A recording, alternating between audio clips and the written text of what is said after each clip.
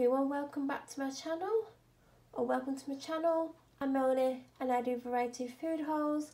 Today's food haul is a weekend food haul from Marks and Spencer's.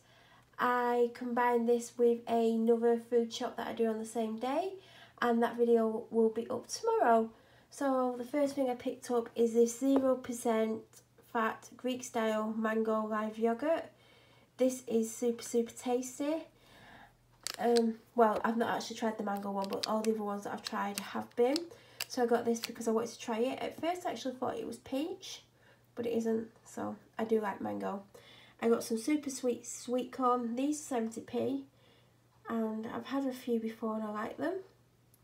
I got the last two large cans of baked beans. These are the best baked beans I've ever tried in my life. I got some Percy pumpkin. Obviously because they're Halloween themed for another reason. I got an almond drink or almond milk. I got a pack of 3 Oakham chicken skinless breast fillets. I got some British and smoked back bacon. I got some Thai style fish cakes. They were on offer. I picked up this roasted aubergine, tomato and mozzarella bake. A small bottle of Diet Coke. A small bottle of mountain water. I picked up this strawberry jelly trifle and this skinny chocolate mousse dessert. I really like these. I got a packet of milk chocolate digestives. I got a box of fries, and I got this roasted vegetable lasagna, which was £4.5. I think they're normally £5.50. So that's what I got from Marks and Spencer's this week.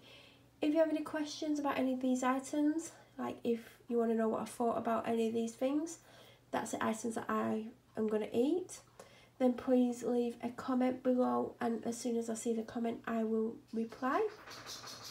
If you're new to my channel, please subscribe and click the bell notification button, then every time I upload a video of similar content you'll get an alert.